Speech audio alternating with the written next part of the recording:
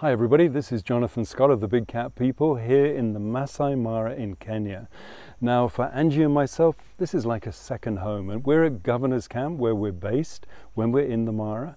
I've been here for 3 nights with 2 guests from America, 3 of a 4-night safari, and we would always suggest minimum 3 nights wherever you stay, and of course the Mara has to be your first choice for a safari location.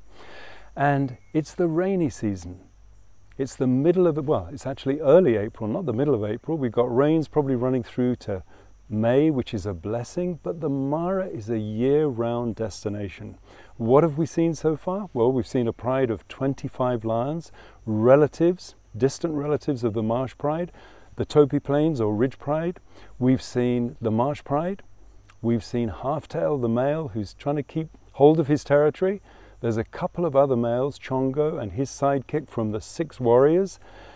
We've seen a leopard, oh my goodness, Bahati, granddaughter of Bella, daughter of Olive of Big Cat Diary fame. So quite frankly, do I want to go home? Yes, I do, to see Angie, but do I want to leave the Mara? No way.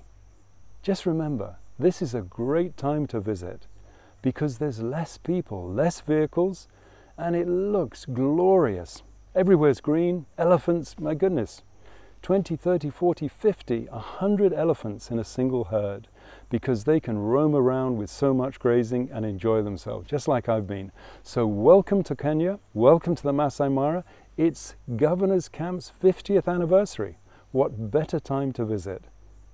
So from us, the Big Cat People, come on safari to this extraordinary place, Governor's Camp, in its 50th year.